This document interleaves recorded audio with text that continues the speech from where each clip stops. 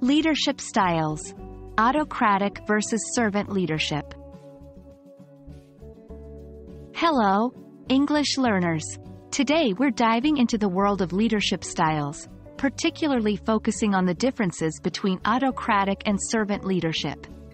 By the end of this video, you'll not only expand your vocabulary but also gain insights into these unique approaches to leading teams.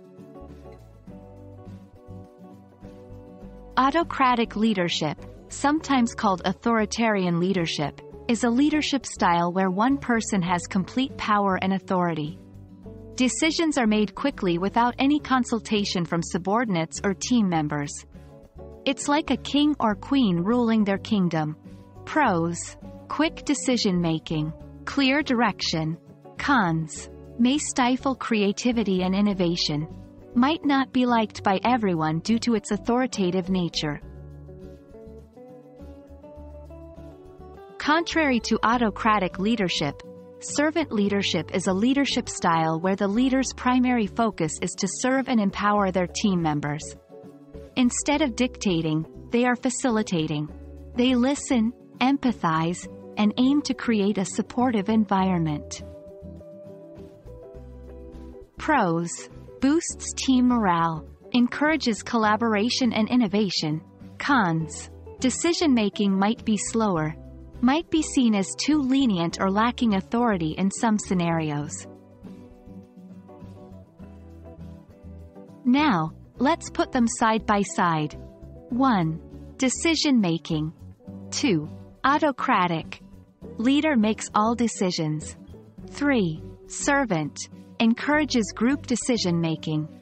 4. Focus. 5. Autocratic. Achieving goals and results. 6. Servant. Serving and empowering the team. 7.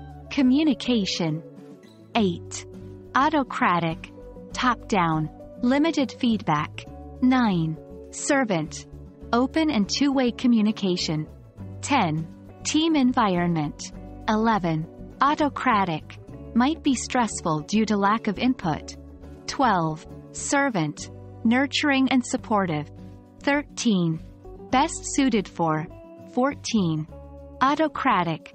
Crisis situations or when quick decisions are needed. 15. Servant. Teams that benefit from collaboration and long-term growth.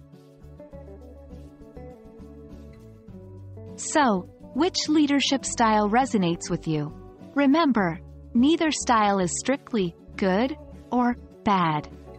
It's all about the situation and what works best for the team. We hope this comparison has given you a clearer picture of these leadership approaches. Keep learning, keep exploring, and see you in the next video.